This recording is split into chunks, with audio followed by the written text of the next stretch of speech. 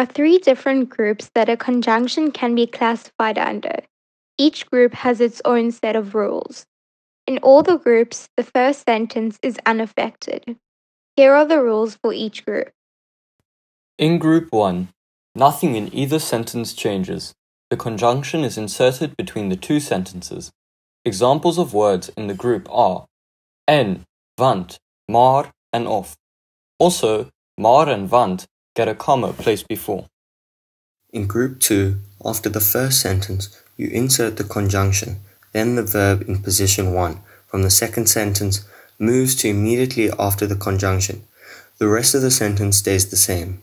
A few examples of words in this group are dus, al, daarom, dan, and more. Dus and daarom get a semicolon placed before.